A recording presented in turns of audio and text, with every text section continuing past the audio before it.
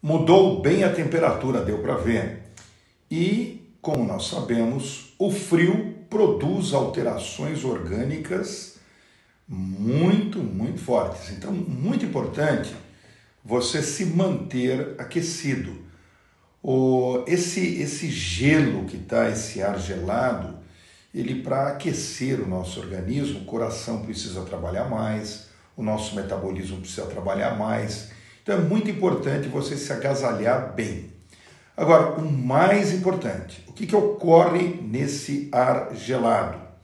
A gente não sente sede, mas a gente desidrata bastante, porque o ar está frio e seco.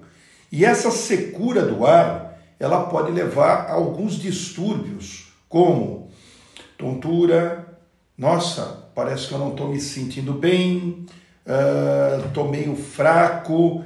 Então, lembre de beber água, mas beber água em golinhos, várias vezes ao dia. Não é para tomar a garrafa de 1 litro d'água de vez. Por quê? Vai acumular toda aquela água na barriga e é muito mais fisiológico, muito melhor você beber água de goles, que ela vai produzir um efeito biológico melhor. Na hora de dormir, se aqueça, coloque seu cobertor, seu edredom, coloque sua meia. Os pés aquecidos ajudam na circulação do organismo.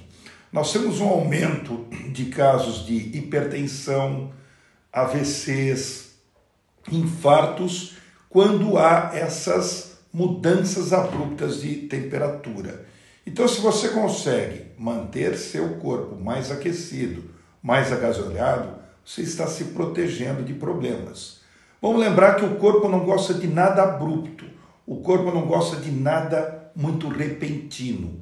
Então, tudo que é gradativo é uma coisa, o que é repentino, o corpo não gosta.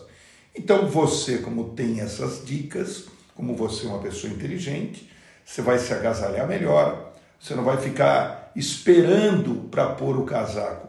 É incrível, tem gente que você fala, você está com frio? Tô. Por que você pôs o casaco? Não pôs o casaco. Preguiça. Gente, não tenha preguiça para se sentir bem.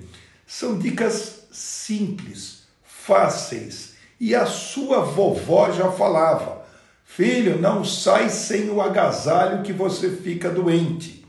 As doenças cardiorrespiratórias, elas aumentam quando nós temos quedas de temperatura desse nível. Então, faça a sua parte.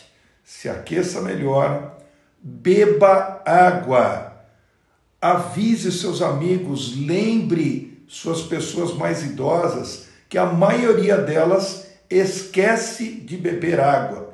E isso já vai produzir um equilíbrio tão bom e vai prevenir uma série de consequências no seu dia a dia. Bom dia!